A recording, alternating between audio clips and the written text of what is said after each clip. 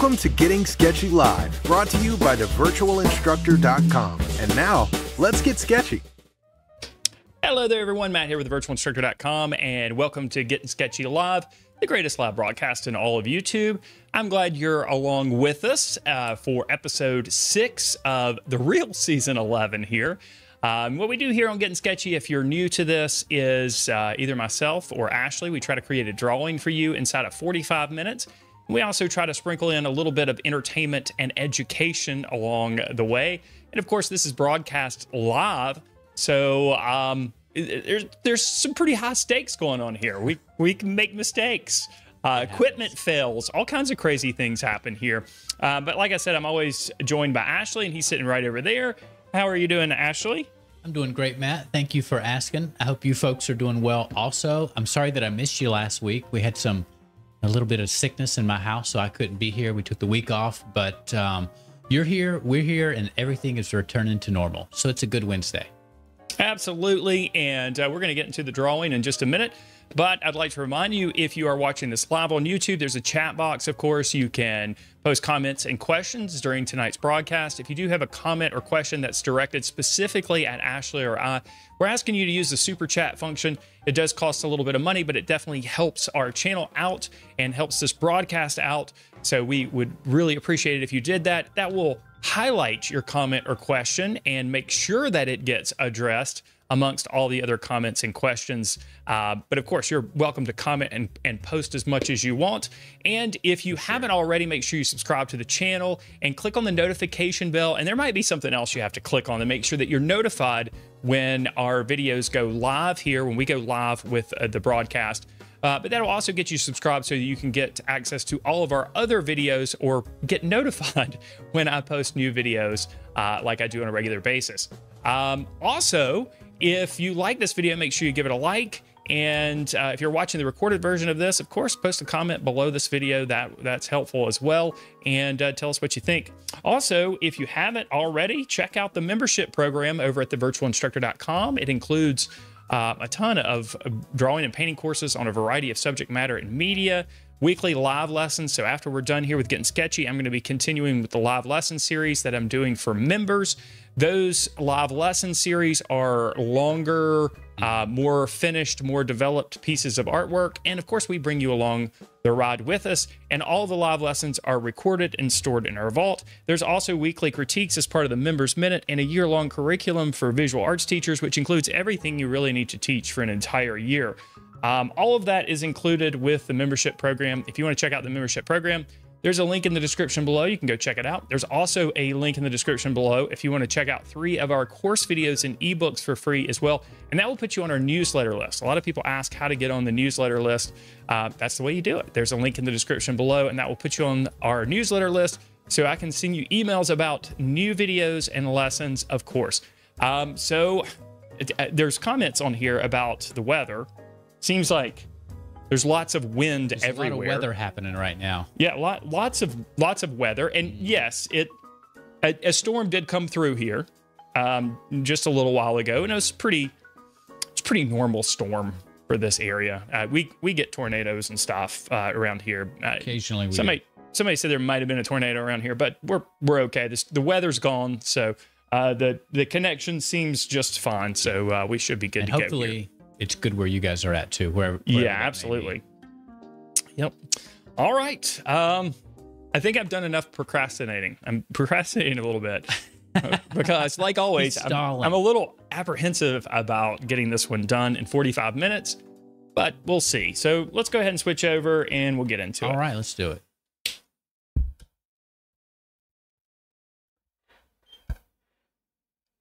Well, I switched over because I hit the wrong button. I was supposed to hit the transition button, and I hit the wrong button, and it started the timer and everything. Boy, I always do something. I always break something here live. Yeah, we're going to make a checklist. There's always something I do. Oh, and before we get started, I get to procrastinate some more because Jan has given us a super chat. Thank you. I'm glad you're back, and I hope everyone is everybody is healthy. Looking forward to today's lesson. Yes, I'm looking forward to today's lesson too. And at least in my house, we're more healthy than we were last week. So we've still got a recovering child on antibiotics, but everything's looking up. Trending in the right direction. Thank you, Jan, for Jan, asking. we really appreciate that. And we are definitely glad to be back as well. After missing last week, those things happen, of course.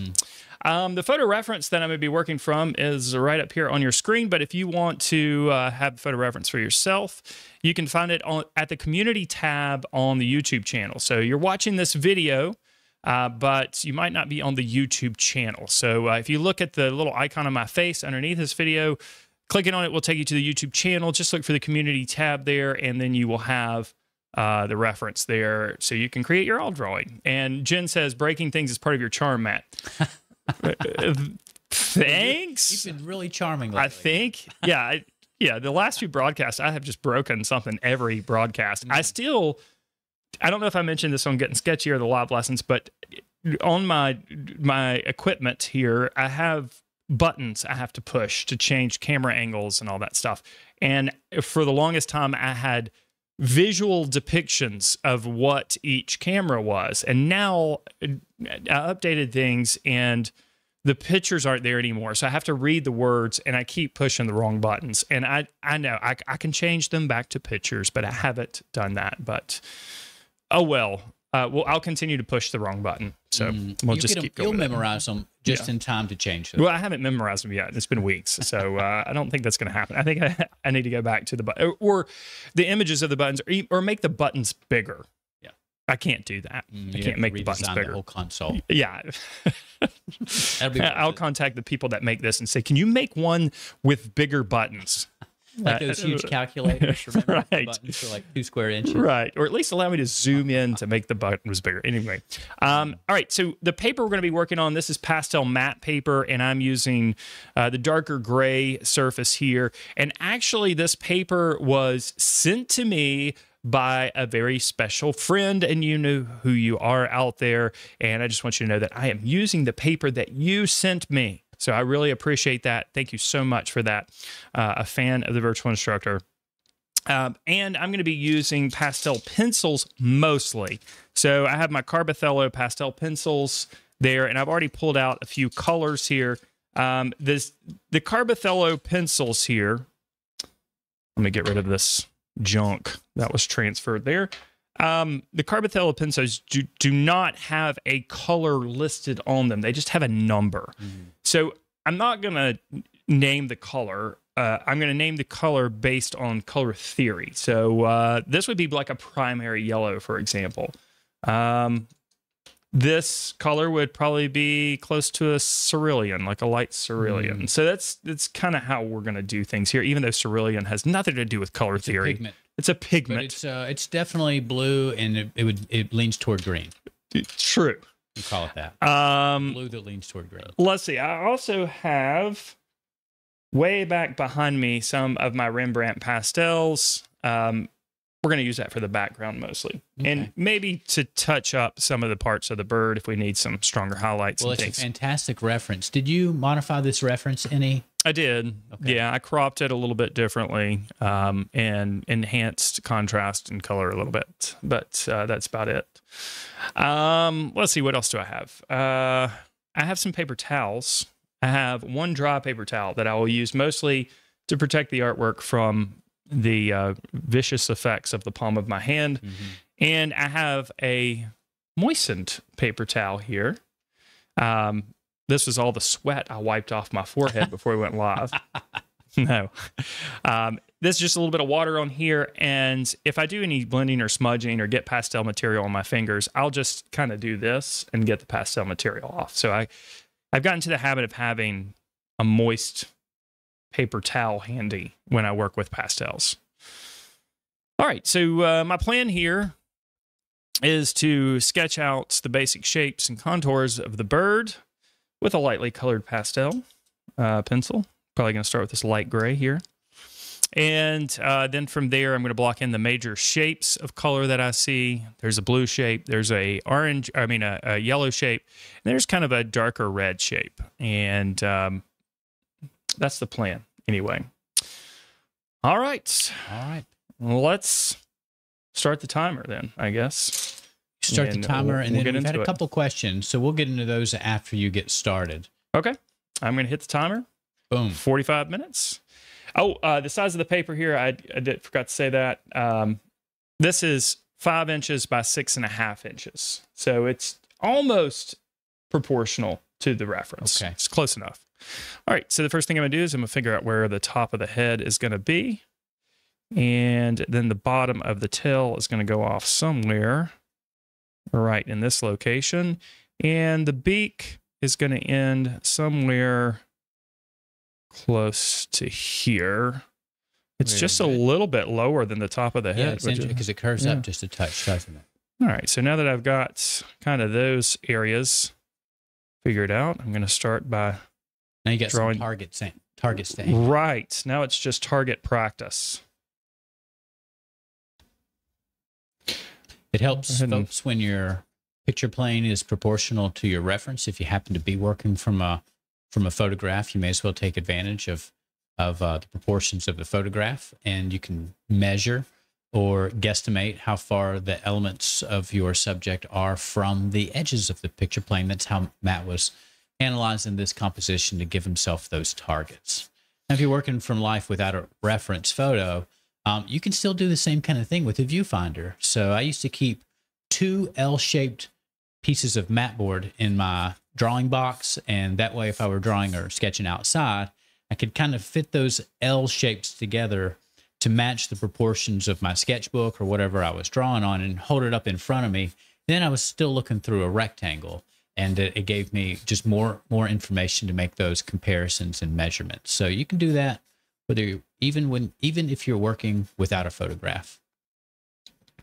Of course, the branch needs to be included there. So again, using comparisons between the side and the edges of the picture plane, get a pretty good idea of where the branch is going to be. Now, I'm not worried about the edges or anything because we're going to clean those up with the pastels at the end.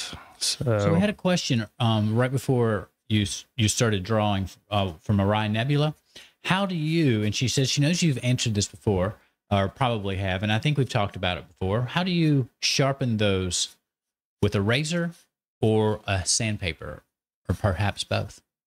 Yeah, I do it both ways. Like this pencil here, I cut with a blade, hobby knife, X-Acto knife, and then I can use my sandpaper here to sharpen it. If you try to get the point too sharp with the razor blade, I think that's where you're running the risk of chipping it a little bit. So that's probably a good idea to sharpen the wood away and leave yourself a fair amount of filament, kind of blocky and chunky coming out of the wooden sheath, and then file it down to a point using the sandpaper. So I think that's, especially if your pastel pencils are pretty soft, and they're usually harder than the soft pastel sticks, so that they might hold up a little bit better under sharpening, but it's still a soft medium. I also wanted to show you this pencil here that I'm continuing to hold in my hand, because I used a pencil sharpener to sharpen that. So I do both. I go both ways. It's just whatever is within reach. Whatever is convenient. All right. So I was a little bit worried about this. This branch needs to go up a little bit higher. One thing I like about the composition is the gesture of the bird is in one diagonal, and then the branch is in another diagonal. It's a little flatter, but diagonal nonetheless. And so we have this nice sort of X. And they intersect in a third, too. Oh, yeah. That's right. Very good. All right. So now I'm going to just kind of figure out where the little sections are.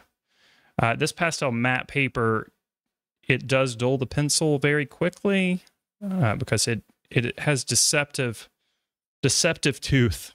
It's deceptively strong tooth. So I'm not really worried about the pencil getting dull, but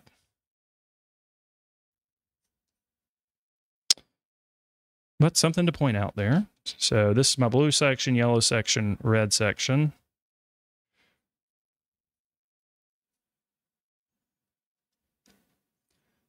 And let's see, I feel like this needs to come down a little bit further. We're going to make that yellow section a little bit larger.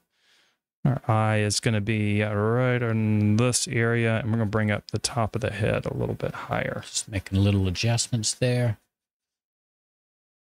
And you'll just work right over top of your drawing with your colors. Yes. You won't try to lift any of that extra pastel. No, not at all. No, I'm just trying to get an idea lift off of that paper anyway. Of where things are. Now, earlier before you started drawing, Matt, there was a question from Buddy, and she says, "I'm trying to finish a Getting Sketchy sketch with colored pencils within the time limit. LOL." Yeah, good luck. Good luck to us too. Should switch to Pastel. If you want to get it done in a time limit, you could always switch to Pastel as a solution, because Pastel does cover space much faster, and you don't have to necessarily work by building up as many layers. Is Buddy saying she's doing this one tonight? I didn't with colored pencils, because that's just gonna frustrate you. Yeah, I don't know if it was this one. So I was going to go on and say that pastels and colored pencils are super different, even though the pastel pencils come in a pencil form, and you know that because you use both. So some subject matter lend themselves more to pastel or colored pencil. So if I misunderstood the question and you're specifically talking about this piece, then it might be a bit of a struggle to do with colored pencils inside the time limit for sure. All right, let's start getting some color on here. I love start with this blue. The way the shadows lay across the bird in places. It's got strong highlights, but there's just some little cast shadows, it looks like, across the front of the bird. So what I'm going to do now is just fill in these shapes of color with one base color. Mm-hmm. And just get those nice and covered. And then I can adjust the values and the colors that exist in each section. Oh, it was a Buddy was specifically talking about the flower you did in Pastel about 4 months ago. So in one of the previous seasons, it may have been the one with the purple stolons. I don't know if I'm using the right word. And that was it the Georgie O'Keeffe? If it was, that was a pastel. So I don't know if you could do that in 45 minutes. Yeah, that would probably be a little bit difficult. Yeah. All right, looks like we got another super chat, so we'll give you a cheer for that. Girl 07 says, "I have a question. I hope you'll have an answer." Thank you for that, USF girl. Wonder if that's University of South Florida. A rival to my Charlotte 49ers. Let's go to the next section here. I'm just going to start with kind of a lighter yellow. And some of the yellows up there are darker and some are lighter than this. So this is somewhere in the middle. Just laying in some base colors. Now, and USF girl, yellow back here. I haven't seen your question, but I'm watching for it. So pops up, we'll take it. There's a little bit of yellow up here too, so we'll go ahead and throw a little bit of that down. And let's go to our... There's a little bit of red darker in that bird red too, isn't there? There's a lot of red on the back. I didn't notice that at first glance. You've really got a primary bird up there. Yeah, and this is my initial red here for this section. This is not red. It's kind of an earthier red. It's kind of more like a terracotta color. Mm-hmm. But again, this will serve as a pretty good base color for this area. And I'm trying to get as much information down as quickly as possible so we can have as much time as possible to refine the drawing.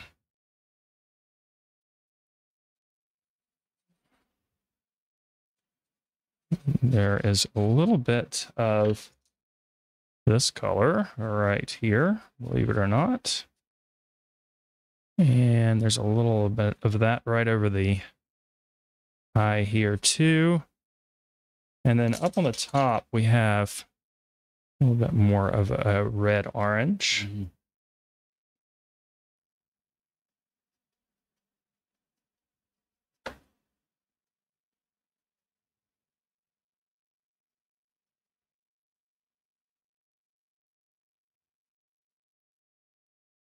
Do you know if the pastel mat comes in variable grits, or is it sort of one?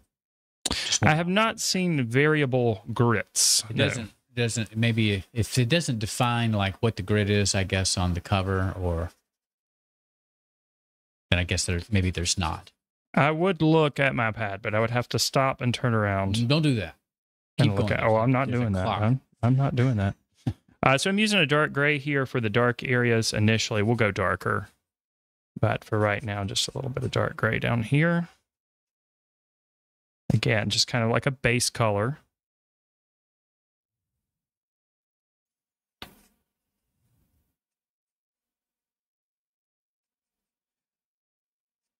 Mark says that he has seen different grit values, like there's a 300 and a 400, and that may not correspond to actual sandpaper grit, because boy, 300 seems pretty rough to draw on, but it may.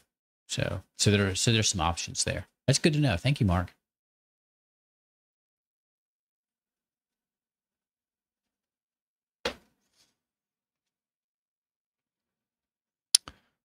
Okay, back around the eye here, right over the top of the eye, again with the gray. By the way, Matt, USF Girl 07 is, in fact, an alum of the University of South Florida. There you go. Colombo Matt.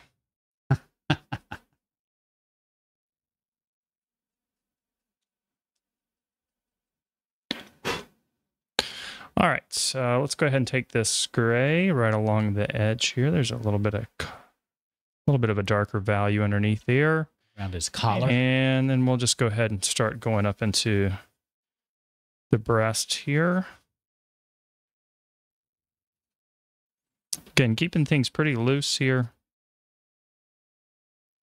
And quick, trying to get as much information down as quickly as possible.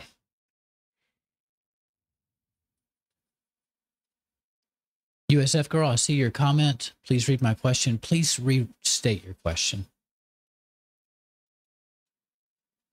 Sorry to have to ask you to do that. Computer mouse is out of reach. Oh, did it grow off? Possibly. We've got a lot of shadow down here on the bottom part of the bird here. Already starting to create a sense of light now, dropping those grays in. Now there's a little bit of that greenish color in here, green, blue-green, so go ahead and drop a little bit of that in here too.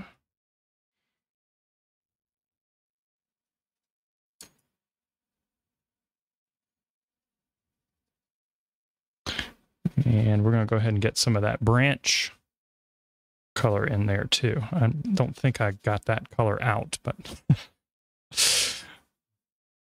in my hastened planning here, not very good planning. Let's see here.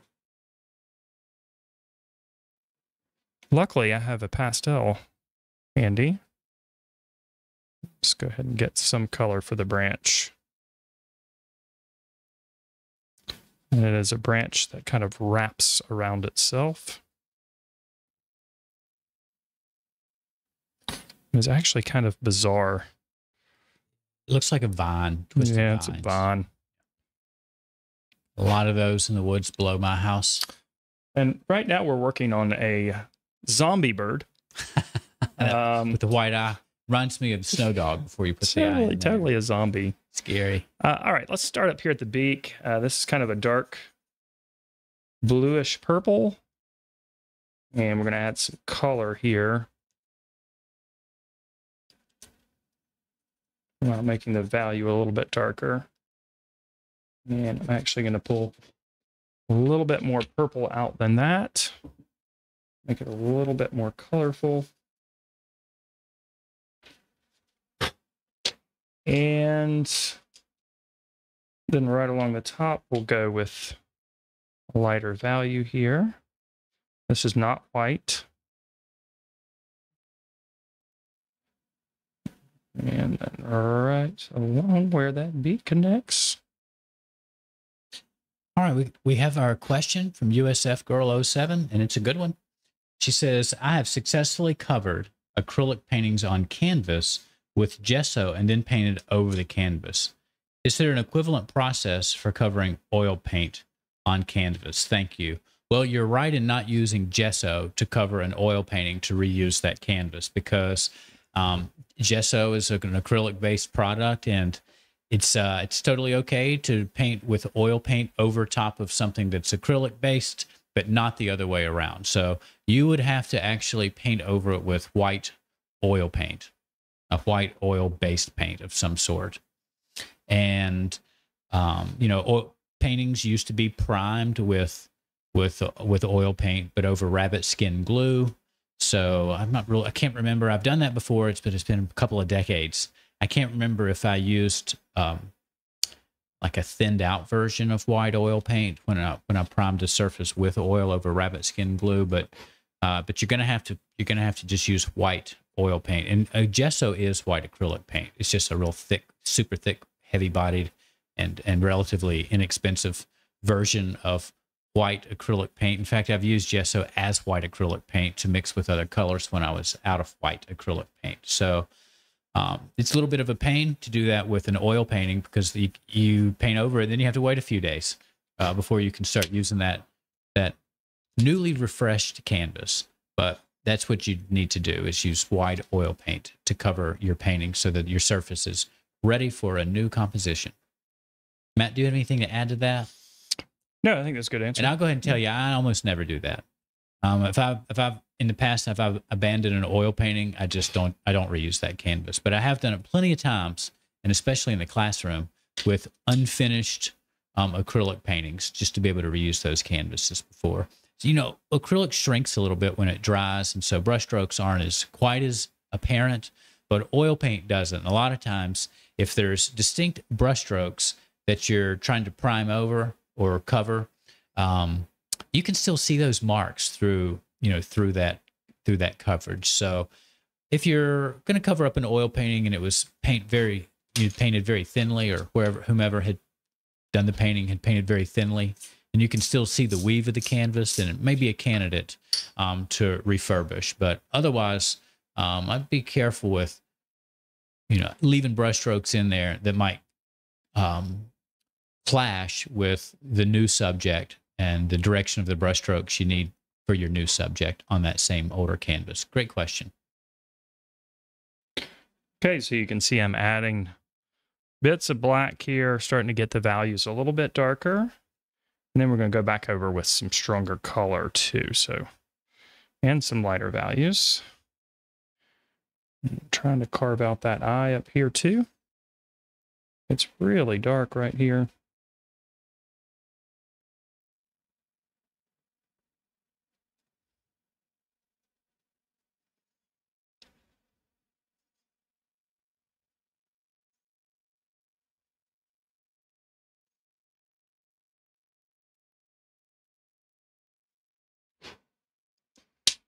And let's go back with... But he says, Matt, the blue feathers already look fantastic, very three-dimensional.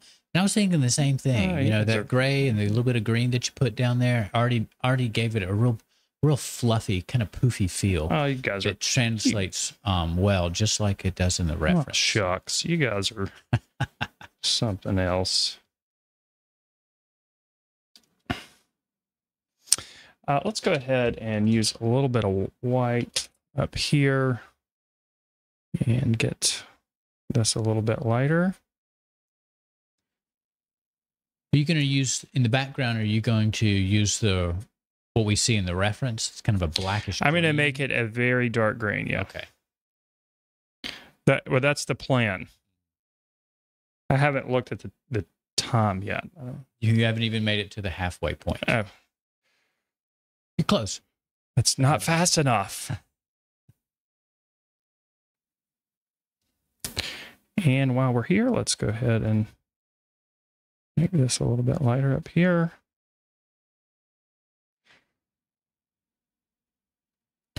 Again, just putting down shapes of color first and now adjusting the values. And also adding some little bits of other colors in there too. And I'm working my way from the top to the bottom. Okay. Just to kind of keep my drawing as clean as possible. Let's go with a darker yellow in here now. This would be the primary yellow. Remember that guy we talked about earlier? First pencil. And I haven't talked about any of the colors that I'm adding in there, according to color theory. Got way off base again.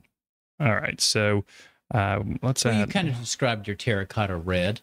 You know, that's as far as it went.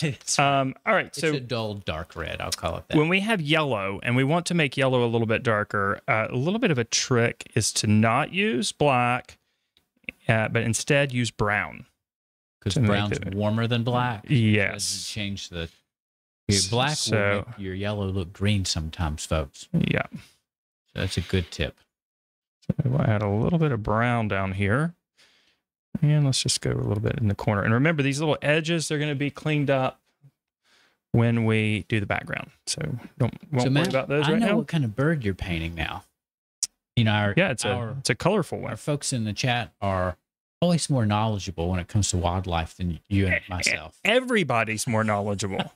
I asked Matt when I came over to wildlife. if this was a kingfisher because of about the size and the shape and the beak, and it's not. That was my. I told you it wasn't. I got that right. Yeah, that was my best guess. I had to look it up online. It's a bee eater. That's right. That's I think funny I remember because that. For the live lesson that Matt's working on, he's drawing bees. That's hilarious. He's drawing bees and their predator all in the same night. A bee eater. That's so if you want to see the other half of this complementary pair, remind me, and I'll show you the bee in progress in a minute here. Bring the bee out tonight. For our folks at the end. Don't let me forget. Okay, I'm going to write it in big letters on my note paper. A little bit of a darker blue here, just getting a little bit more variety as we work down the breast here. And this, this color is not necessarily very prominent in this image, but I'm just trying to get a little bit more variety. Yeah. You know what they say about variety? Do you know? Spice of life. It's a spice of life. And it's the spice of bee eaters. That's what they say. Let's go with a little bit of white here, just to make the values a little bit lighter. Now, normally, if I wasn't timed here, I'd probably pick a lighter value of blue before I started with the white here. But the white is mixing with the color that I already have in place, and it's allowing me to get a little bit of that feeling of feather texture. And as we work down, go back in very, very lightly with a little bit of black here and there. I'm barely touching it here. I mean, yeah, I've had the black out for a little while. Just barely touching it though, because I don't want this to get too dark. Let's go ahead and darken up this edge here so we can cut a few pieces in there. And this gets pretty dark up here too.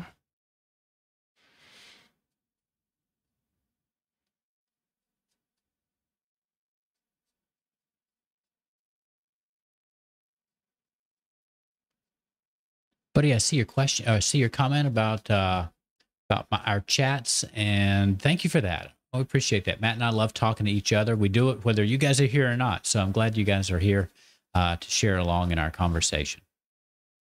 If you want to listen for hours, though, you'll have to slow down your player to 0.5 speed, then because this is just an hour program. All right. I want a little bit of orange up here. Did I want that? I don't know. I just feel like this red just felt a little unnatural. What is that? A little bit of a... It's like a red orange sort of. It's like a red orange. Okay. See, we're using those color wheel terms now. It needs to be a red-orange, but I want it to be a little stronger. I guess that's pretty freaking strong, isn't it? Yeah. Well, it certainly will be once you put super black greens behind it. I want it to be stronger. Mm-hmm. Let's see. James, yes, Matt's working with pastel pencils tonight. You got it. Pastel pencils.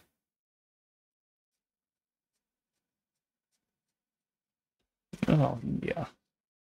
Now we're looking like an animal that eats bees. I got to sharpen this pencil here. You've got time. I don't feel like I do. Never I feel like I've got a lot more. Now, Matt told me that, because, you know, the first several seasons, he did these episodes alone and then brought me in later on. Probably, what do you think, season 5 or 6, something like that? Yeah, something like that. And he told me the early episodes were just 30 minutes. And I've seen some of them, but you know, they're older. I just see them scroll across my YouTube. And 30 minutes, can you believe that? That's back when I was really crazy. Right, now we complain about the 45. So now I'm more sane, but not by much. 50% more sane. All right, I'm going to a white pastel stick here. I'm going to try to make a very precision touch here for a highlight. Boy, that wasn't precision at all, but it kind of translates just fine. Yeah, it looks good on the feed. It looks fine on the paper. Good. I missed the eye. It's like a highlight on the eyebrow. Let's clean that up. Let's try it again. All right, this time I'm going to use the edge of the pastel. I have to get my head down real low to the paper to see where it's actually touching the page when I do that with a pastel stick. Boom. Nailed it. Got it. That was not easy. All right, let's go back underneath here and start making some of these values. His largest tool to make the smallest mark. Went back to the pencil. Because that's what makes sense, right? Yeah. That's how we do it. All right, and I've got to have time to do the background here. So I'm very concerned. I'm still very concerned. Matt, what was the brand of your pencils again? These are Carbothello pencils. Okay, Carbothellos. So that's for you, James. But if you've got Conte Apres, those will work really well. Great. Yeah, I have Conte Apres here beside me too. The thing about the Conte Apres is that they are so soft. They're really the best. Mm-hmm. But they're so soft that you have to sharpen them like every 30 seconds, especially when you're working on this paper. And for what we're doing here, this broadcast, that's not going to happen. All right. So this area right here overall needs to be a little bit darker so that we don't lose the three-dimensional quality of the bird here. Make sure it still translates as three-dimensional, but this needs to get darker. I don't want to lose the color. Now, Brazen-Hearted, I see your question going back to the to using gesso. I had mentioned that it's acrylic based, and you mentioned what's the difference for watercolor gesso, and I'm not familiar with watercolor gesso. You know, the gesso is typically acrylic so that it covers the porous surface of the canvas so that your paint doesn't actually soak down into the canvas, especially oil paint, and eventually start to rot the weave of the canvas. Watercolor, on the other hand, needs a porous surface to adhere to. It needs some paper to soak into. So watercolor paper has size in it, which is just a fancy word for glue. And that little bit of glue that is in watercolor paper that's not in, like, for, say, sketch or drawing paper, helps the watercolor marks to stay nice and crisp and not to bleed out and follow the fibers of the paper. But as far as a gesso product goes for use with watercolor, I've never used one.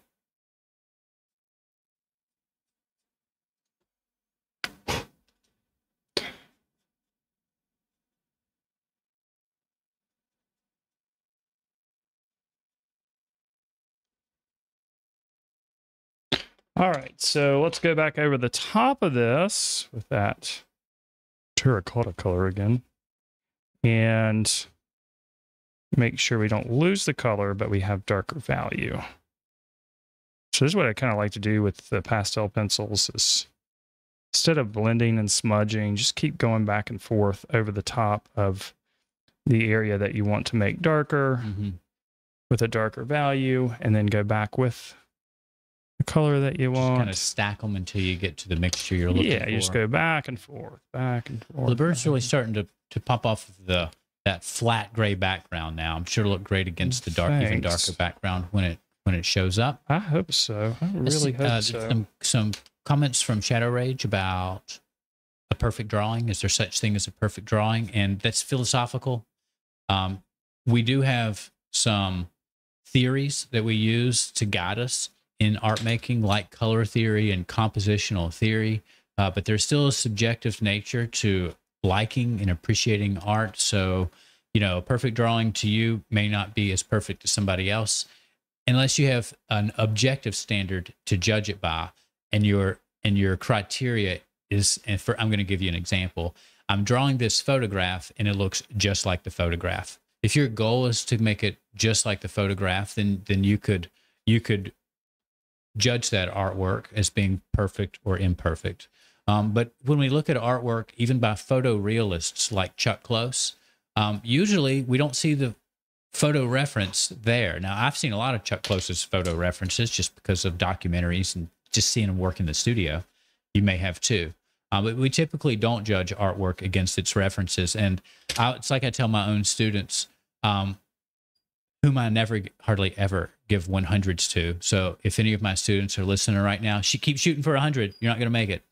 And a top grade in my class is usually a 99. It's like 100 because there's always something maybe neither I or my own student are thinking of it at the moment. There's probably always a way to make our artwork even better. And that's what pushes us. So I don't really talk about perfection. Although it is something that we should always strive for. And if you know your own criteria, your drawing can be perfect according to your goals, whatever those might be for a specific piece. So, good question. A little bit philosophical in nature. I don't know. I'd say my answer could be judged subjectively as well. All my pencils are dull. They're all dull, and I don't have time. I don't have time to stop and sharpen them. I just don't have time for that. Well, Barb says it's hard to believe how much you're getting done in such a short period of time, but you still have almost 12 minutes. That's not enough time. I try to say it in a positive way. Yeah, that's not enough time. But I'll do what I can in the time I've been given. So we'll get as much information on here, and then I'll cheat, and then I'll go over the time limit. That's what I mean by cheating.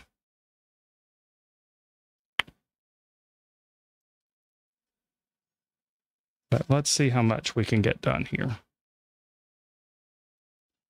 Lisa, I see your comment about the watercolor ground. So thank you for that explanation. We need to have a little bit of detail on the talons here. It's funny you mentioned painting with watercolor on wood or on canvas, and I've never done either of those, but I have used watercolor on ceramics, and it can do really great on bisque fire ceramics. So then you don't need to add any special product to use it on bisque fire ceramics, because ceramic is already porous if it hasn't been glazed. Get some nice effects that way.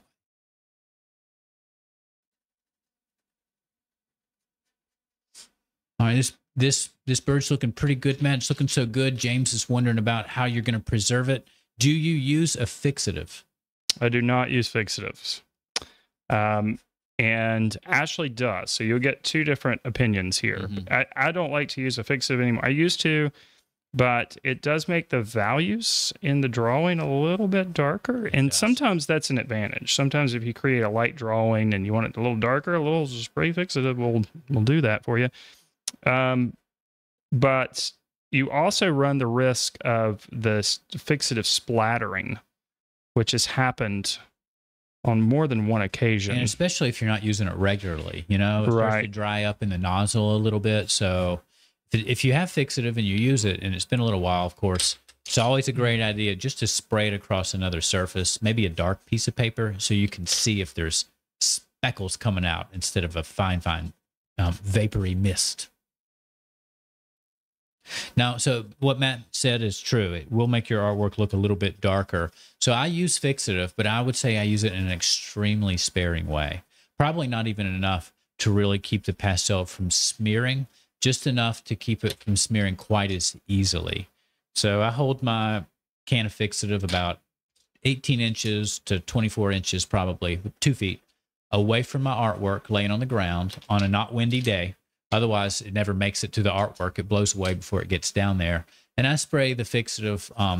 I start my spray away from the artwork, not over the artwork, because that's when you're most likely to have blobs or speckles come out. Is when you're actually depressing the nozzle. So I started, away from the artwork, and then bring it across quickly in slightly overlapping rows. And then I'll usually wait. Very quickly. It's just a tiny bit of mist on there. Then I give it about a minute, make sure it doesn't look like it got significantly darker in any way. If it did, I stop. And then I usually go in the other direction very quickly again, just a little bit of fixative. So I don't really use a final fixative. I just use workable fixative, which is even less strong. So I don't even know if the amount of fixative that I put on my artwork makes a difference, but I like to think in the subtle shuffling of papers in drawers from opening and closing, if pastels slide up against each other just a little bit, then that little bit of fixative will be enough to keep them from smearing. But the main way to protect your pastels is to frame them with a mat behind glass. And then the mat provides a barrier, or I guess like a cushion. It maintains the space between the piece of paper with the pastel on it and the piece of glass. So that way your pastel's not really touching anything. It's not touching the back of the glass. You don't want that. So put a mat around it, or even a double mat. That's even better. You can get spacers that hold the mats back further from the glass, and then frame it behind glass, and it's well protected. Same goes for charcoal. Great question. Okay, so as you can probably see, I am making up the branch. There's too many details there for me to try to replicate the branch, especially in the amount of time or the vine, whatever it is, in the amount of time that I have. So instead, I'm making something that looks like a branch. Okay, that's a good solution. Yeah, just so I can. Creative solution. Matt's responding to his drawing and the clock. Mostly to the clock. Mary Elizabeth asks, Ashley, how do you preserve your watercolor on ceramics, or can you?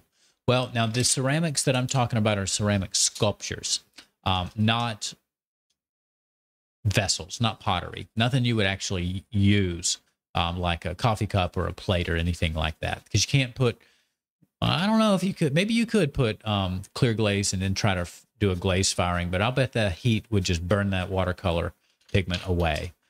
So it just kind of soaks in and rests there. And then you can spray it with crystal clear. Crystal clear is another, I think that's an acrylic based product. Also, it's a clear, kind of like clear varnish a little bit. And so you can spray it with crystal clear, and that'll just provide another level of protection, but it doesn't really wipe off the ceramics very easily because it actually soaks into those fine little pits and pores in the bisqueware. All right, here we go. I'm going to put in some black and some green. All right. And see if we can't make this nice. Got a lot of primary colors in this bird, and then he's using some green in the background. And we all know that green is a secondary color, but it's so important. It's the main color, one of the main colors of our earth. So I like to call green the fourth primary, just because it seems so important. even though it is a secondary, in fact. So like to see a little bit of green in there. All right, let's have a green shape right here, which is in the reference. And then there's another one down here. And a little bit of one over here. A little one down here. And I'm going to put another one over here. And if we don't like it, we can cover it up. And then let's go with the black. There we go. Mark, I see your suggestion about to create sort of that watercolor effect with ceramics, but be able to glaze it afterward is a water down underglazes. I'll bet you can. That's a great idea. It probably costs a little more. The underglazes are more expensive sometimes than cheaper watercolors that I've used with ceramics before, but that's a great idea. Might try that.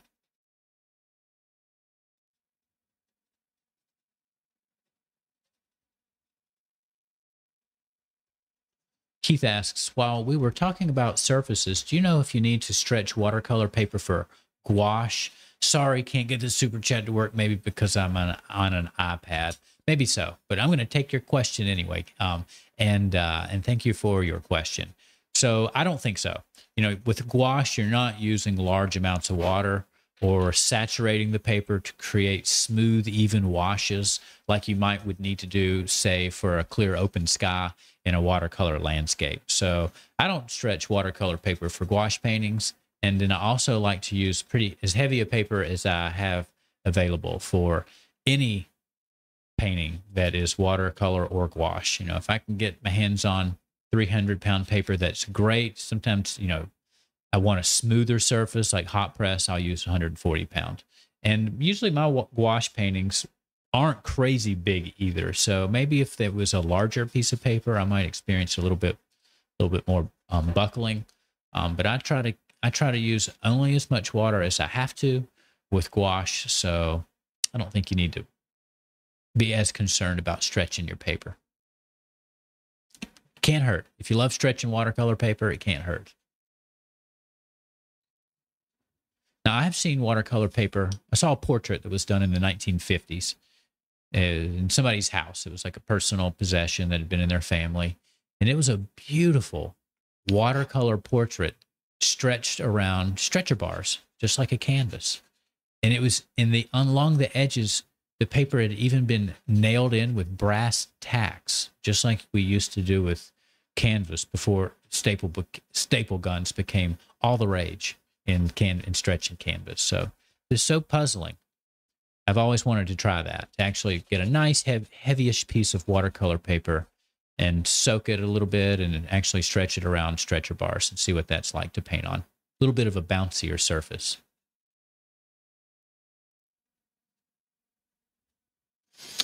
Okay, so hopefully I don't think I'm gonna get this all filled in a minute 46, but I'm gonna try. All right. And then we'll clean up the edges. We're gonna have to go back over the top of some of these areas. Okay. A little bit. Matt, we got a super chat from a Numbers Girl. She says, hi, Ashley. Have you ever used acrylic glazing instead of glass when framing? I have been told not to use it for pastel because of static. Yeah, I've been told the same things, that it can actually draw the particles off of the paper due to static. So I've just used regular glass. I have pastel drawings framed in regular glass, and it's nothing to worry about. Yeah. Now, I don't know if you guys, and Matt, if you've seen the museum glass, it's pretty expensive. I've seen the museum glass. No glare. It's fantastic. I don't know exactly how it's manufactured or what the difference is with the museum quality glass versus the glass that typically comes with picture frames. Well, when I move to a museum, I'll get some of that. It's great. I would love to get artwork that I already have that's mounted or matted behind glass. I'd love to switch to the museum glass because then you can hang it anywhere. It doesn't matter if there's a light source, directly behind you, the viewer, or directly in front of the artwork, because you're not going to get that glare. It's like it's not even there. It's real, like glass should be, like it's not even there. So talk to your local framers about that. I'm sure they'd love to order it for you and upcharge you And charge you for it. because Yes. it's an expensive glass. Oh, you want the museum glass, huh? Okay. Shadow Rage, I see your question. I think it says, why are so many artists alcoholics? I think you mean, why are so many people alcoholics? So, and I can't answer that. It's tough. It's a tough. Because people have addictive There personalities. you go. I think that's the answer. There are industries out there that feed off of people's addictions. One of them. And that's one of them. One of the many. Yeah. You don't buy into stereotypes. No. Especially about artists, especially if you are an aspiring artist or working artist, or, all that stuff is just a bunch of junk. Because I tell you, if anybody breaks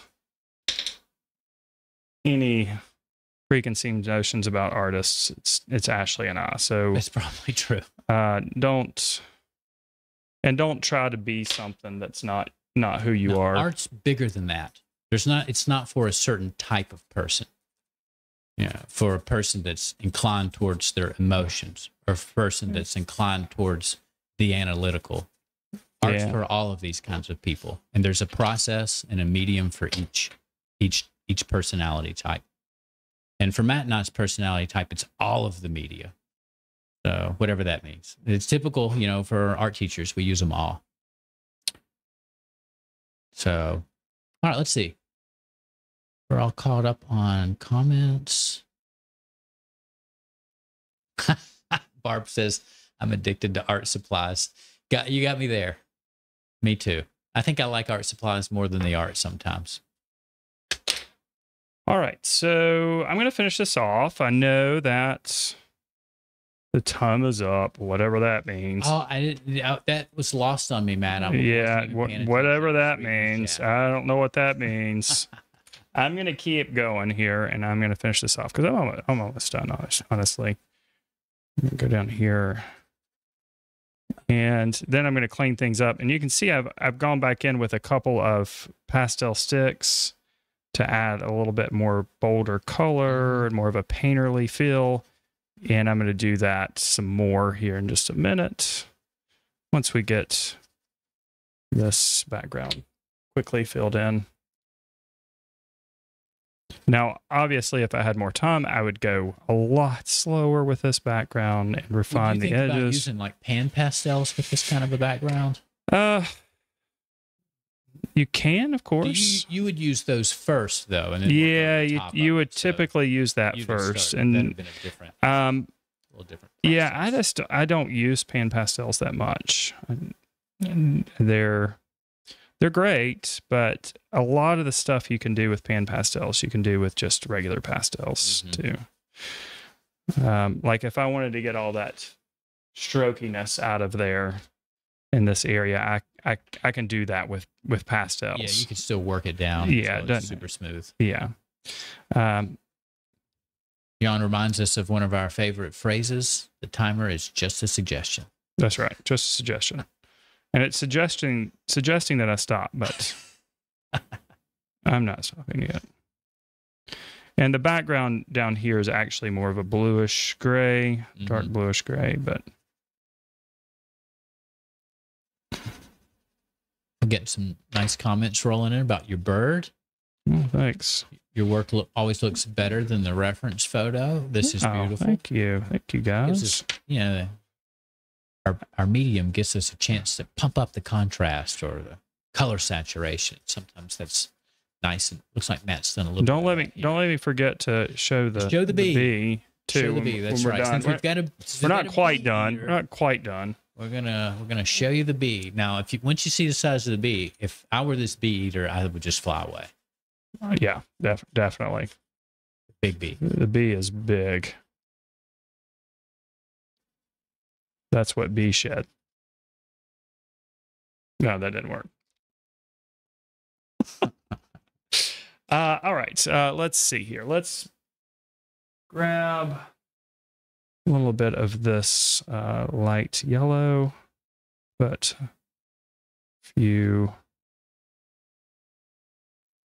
looser pastel marks right along Final touches. And sometimes your final touches are putting back touches that we lost in the process. That's a nice little crisp mark up there. Makes it feel soft.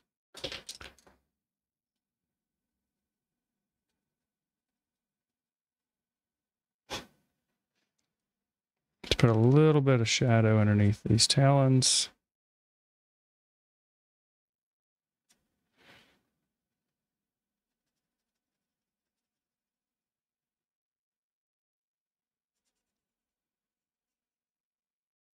Well, Jen says it's a good-looking bird. Hoot and Holler says, great job, Matt. Loved Thank all you, the guys. chat, too. Let's see, where else can we put a little sparkle of color here? Bring this a little bit further.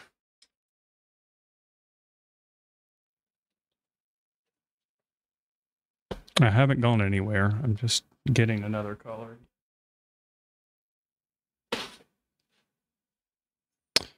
A bit of a light pink right here. Oh, yeah, right behind the eye. There's a little white spot there. That's good. And still fits into our color scheme. Pink is red.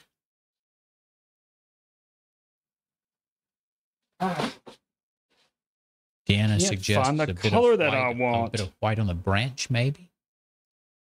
Well, we can make it a little bit brighter. I don't know if I'm going to put white, but sometimes a color looks more lit than just white, even though it is darker than white. Getting that color in there can it's a good feel suggestion. Brighter, yeah, good suggestion. That's working. I like that. Yeah, these are nice fresh marks on there too. Actually matches the intensity that you have in your bird. All right.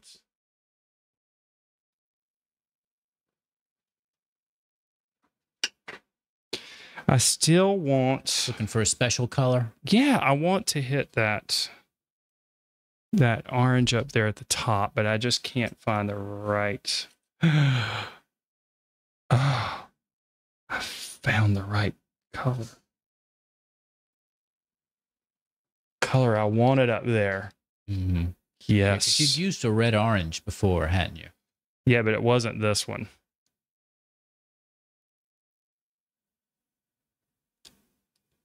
There we go. There we go. There we go. Searched high and low for that.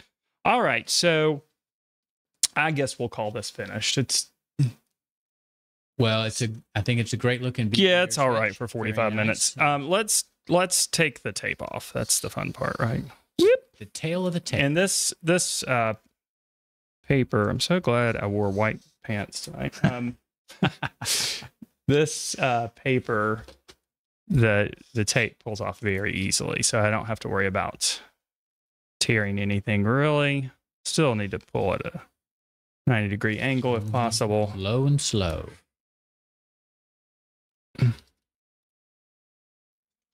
There we go. Always looks great to pull the tape off. It's like we're looking out of a window now. I hate this little green lollipop over here. Oh well. All right, I'm gonna have to stop. Okay, so let's let me get this out of the way, and I'll show you the bee we're working on right now for the live lesson. And what we're doing with that is we're using Scratchboard. If you'd like to see that in process and you're not a member, then you can sign up for a free 7-day trial and come watch Matt work on this here in the next hour after we leave getting sketchy. So this is what we're working on for the live lesson series. So Bee Eater, bee. Whoa. And this is Scratchboard. So all the areas that you see that are white are scratched out. This is a hardboard covered with ink. And then you use sharp tools to scratch out the light areas. So you're basically you're drawing the light values, but you're removing the ink to reveal the light values. It's a lot of fun. So, yeah. All right. Let me put that over to the side. Yeah, that would be a deluxe meal for a bee eater for sure. Yeah, they put some stuff in the freezer. Yeah. Keep parts of that. Save it for later. Keep it for lunch. Keep parts of that bird for a while, or that bee for a while. All right, let's go ahead and switch back over here if we're done with the comments. And I'm going to push the right button this time.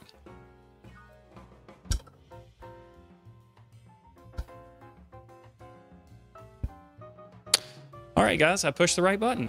Actually hit the transition Practice button. makes perfect. Yeah, practice makes perfect. I had to look at the button very closely in order to do that.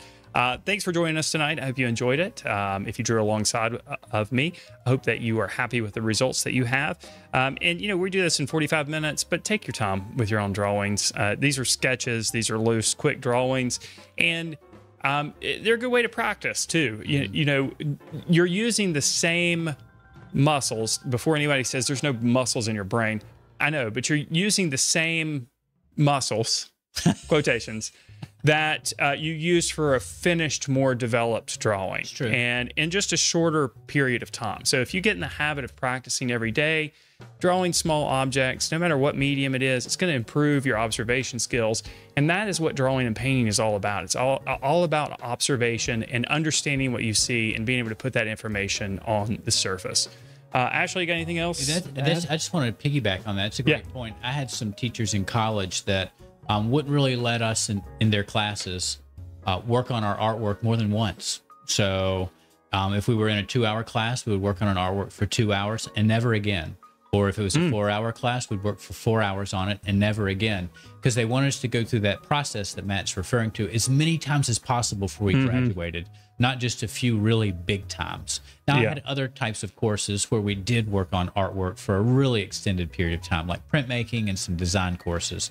But in drawing 1, 2, 3 and painting 1, 2, and 3, it was one shot and go to the next one and solve another art making problem. So there is a lot to be said for making shorter duration artworks and just stacking up those artworks in your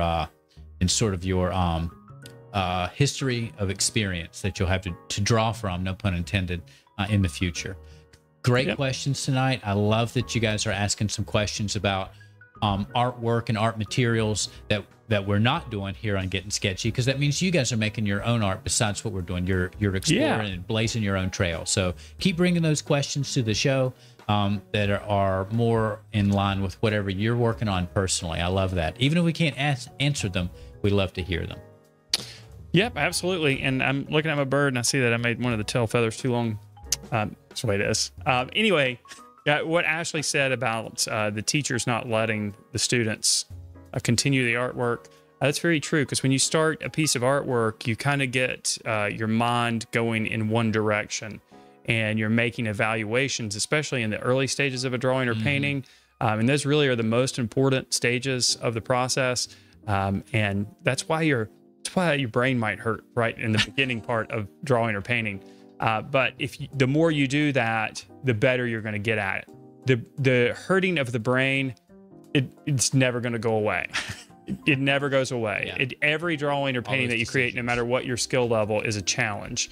And you get better at executing those challenges, but it's always going to be a challenge no matter what your skill level. So if you're expecting that feeling to go away, it never goes away.